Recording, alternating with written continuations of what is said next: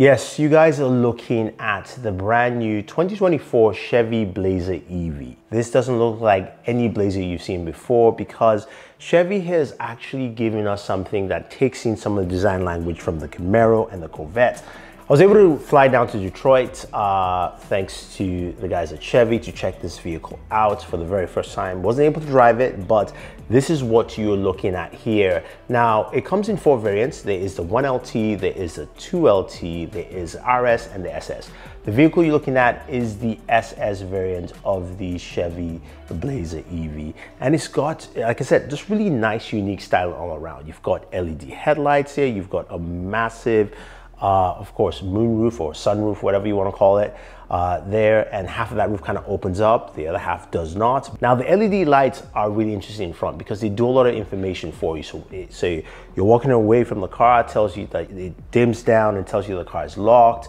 It also shows you when your car is charging and changes color into blue as well, which is very nice. Now this vehicle is built off the GM Ultium platform, so there's a lot of flexibility to that.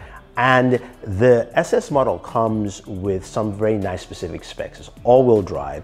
You've got 557 horsepower as well as also 648 pounds of torque and a 0 to 60 in 4 seconds. It's a really fast vehicle. Can't wait to actually test drive it to see how it is in that regard. Now, when you open it up, you can see the styling. We've got this red and black interior. That's something that comes on the SS package. I do kind of like it though. But when you sit down, you know, the first thing you see, of course, is your main display, which is your direct display for the driver, and you also have a heads-up display that's about 7 inches or so, and the entertainment display, or the big display, 17.7 inches, massive display. I actually love that thing because of one new key feature. Now we all know that a lot of these displays, if you want to change the volume, you gotta kind of tap through. There is a volume dial, there's a physical dial on there, and I think that is fantastic.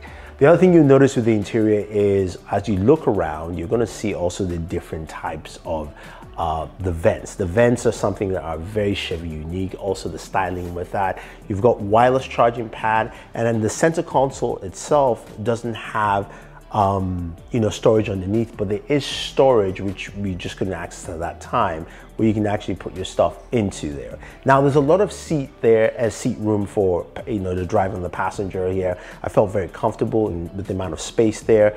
Plus, you've got heated and vented seats as well. And when you move to the rear, there's also enough space. I am 6'2", so again, there's enough space as a passenger in the back of the car. And you've also got 2 USB-C charging ports. I kind of like all that's coming in there. It's a nice headroom again for passengers in the back seat. Now, when it comes to the trunk, there's a lot of space in the trunk. Not as big as I would like, but of course you can drop those seats down as well. And in terms of a frunk, there is no frunk, so we're unable to open that up to check that out with this vehicle. Now, some other things you'll find is, of course, when it comes to charging. Now, this supports 11.5 kilowatts level 2 AC charging and also 190 kilowatts DC charging. So all those DC fast chargers, yes, you can actually access them. And it can give you 78 miles of range with just 10 minutes of charging. So if you're running really low, find a DC fast charger, 10 minutes, you're up and running with this car. Fully automated fast charging port, which is on the left side in front of the driver side of the car. So that gives you full access to all your charging capabilities.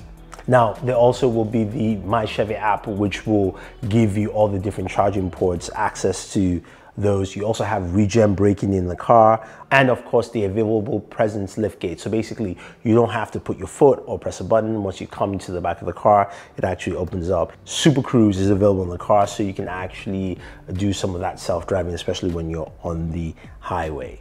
Now, Chevy does say that owners will also have access to the Ultium Charge 360 network, as well as also 10,000 public chargers available within US and Canada. Now, you guys are wondering, what's the pricing and availability? So the 2024 Chevy Trailblazer EV 2LT and RS will go on sale in the summer of 2023. Now, the 2LT starts at $47,595, while the RS goes on sale at $51,995. Then the SS, which you're seeing in this video, will go on sale for $65,995. And then in 2024, the 1LT, which is the base model, will come in at Q1 at $44,995. So it starts off at $44,995 and goes all the way up to $65,995 for the SS model. So my big question to you guys is, what do you think about these vehicles? Let me know your thoughts, and if you want to see more auto videos like this, stay tuned on the channel because we're covering more EVs, more automotives for you. This is Thunder E saying thank you and always enjoy your entertainment.